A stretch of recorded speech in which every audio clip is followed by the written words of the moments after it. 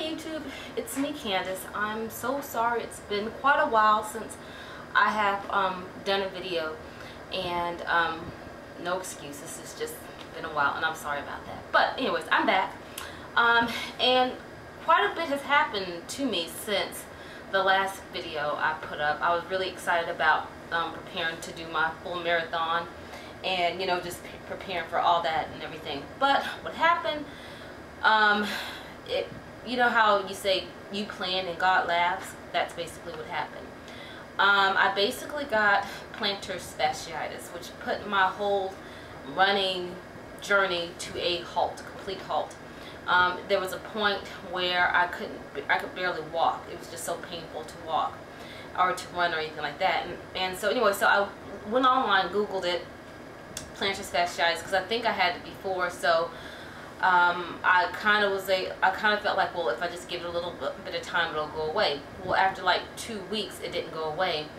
Went to the doctors, and basically she confirmed that I had plantar fasciitis, which basically is like when you increase your mileage or wear unsupportive shoes, and I think there's like little tears in your muscles and your heels, and that's what causes the pain basically. So the only thing that I could do was basically rest and just give it time. And so I had to take like 3 weeks off from running, so that basically threw my whole marathon training off schedule. So the plan was to do a half marathon in the end of November, but I don't have enough time, because if I would have jumped right back into my training, my first day back on the weekend, my distance run would have been 18 miles, and there's no way that my body could handle having 3 weeks off and then running 18 miles. So the plan is to do my first full marathon in February, and although I am disappointed, I'm just so thankful that I'm still able to run. Yesterday I did my first official distance run.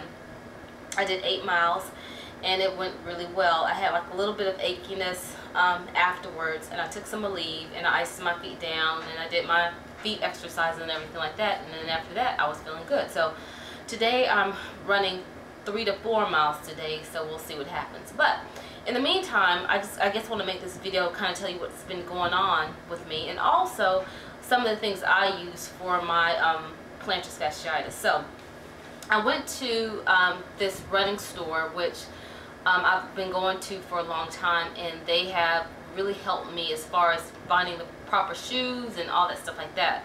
It's a place called Capital City Runners, and the people who work there are all runners, so they kind of know, you know, they're not doctors, but they basically know how to treat lots of running injuries and stuff like that, or what to suggest as far as, you know, different equipment to use. So some of the things that I purchased at Capital City Runners was, well, 2 things I purchased was Super Feet.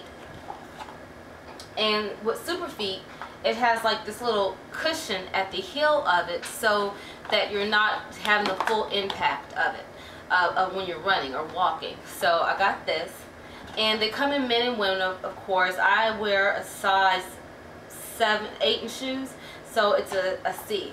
So I don't know if you can see that, a C. Alright, and then so I wear this in my running shoes. Now you use these every time I run. And then I got this right here.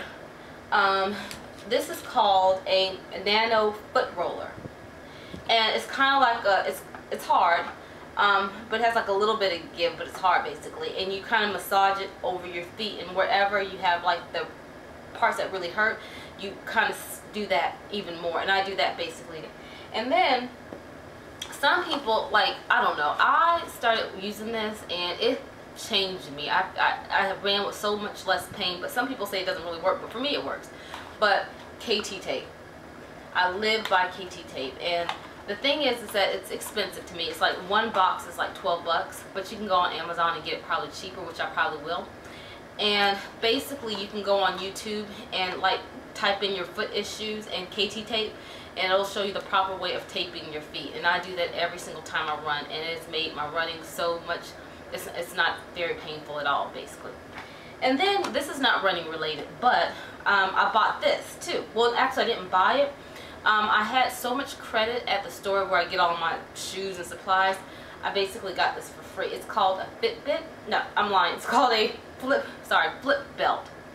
And basically with the flip belt, you can put your keys, credit cards, all kinds of stuff in there, and you barely can feel it. I wore it the first time yesterday during my first distance run, and I felt like I was basically running with nothing on as far as like any kind of equipment or gear, stuff like that. So you basically just, I don't know if you can see, there's like little slits in it basically. And what you do is you can slide your phone or whatever in here. Hope I can. And it kind of just slides on in like this. Oops, sorry. Like that. And you wear it like around your waist. And when I tell you, I felt so comfortable wearing it. I didn't have anything like coming on, like feel like, you know, I didn't feel like tied down to anything. It was just kind of just there, and I just ran. It was like it wasn't even there. So anyway, so that's what I've been up to, dealing with this plantar fasciitis, and thank God it's finally starting to heal up. And I'm continuing back on my running journey, which I'm excited about. And by February, I'll be ready to run my first full marathon. So that's about it. There's been other things going on in my life which I can't wait to share with you. But you want to keep this video about my feet issues and my running stuff going on. But I will be putting up other videos. And I think that's it. So it was great seeing you again, and hopefully I will be back to do more videos. And bye.